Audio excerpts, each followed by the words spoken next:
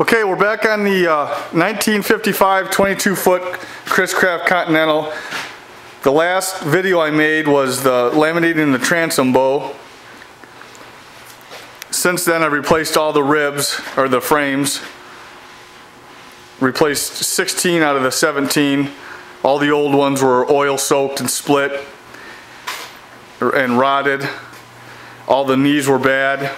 A lot of them were through bolted, and they're all split up, and the connection was bad. The gripe, or the forefoot, was okay. I took that out and put 3 or 4 coats of Smith's penetrating epoxy on it, put it back in and rebedded it.